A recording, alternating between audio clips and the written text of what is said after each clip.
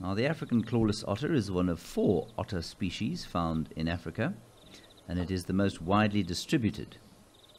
And it's a member of the mustelid family, an incredibly diverse group that includes the weasels and badgers, amongst various others.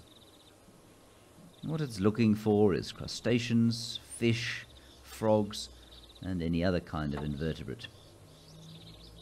It's a beautiful little creature, most at home in the rivers and other permanent water bodies of southern Africa.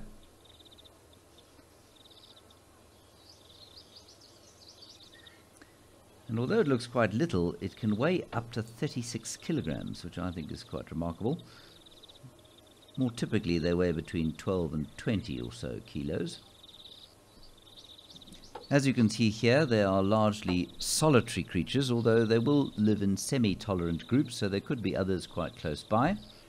They mark their little territories with anal gland secretions, urine, and droppings, which are interestingly called spraints.